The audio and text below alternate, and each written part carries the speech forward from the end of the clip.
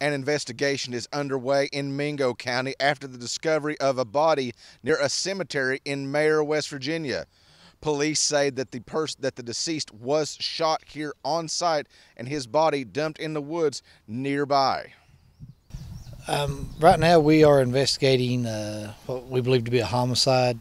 We received a call from Martin County Sheriff's Department this morning that they had gotten a call from Kanawha County of a missing person, and the phone was binging off this area. After Martin County had checked in on it, actually found out it was in Mingo County. Along with Martin County and some of our deputies, we came to this area and searched, and that's where we found a body. And right now we are treating it as a homicide, and with the state police, their help, we brought their crime scene team down here to help us investigate.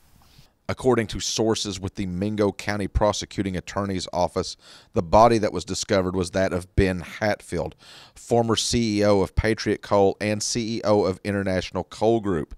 Most recently, Hatfield had been the director of Foresight Energy. The investigation is ongoing, and the Mingo County Sheriff's Office is asking for any assistance. This is being close to Memorial Weekend.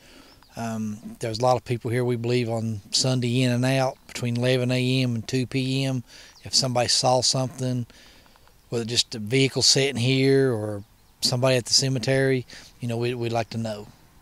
According to sheriff's officials, the body of the deceased has been transported to Charleston for autopsy. Reporting from Mingo County for EKB News, I'm Jackson Latta.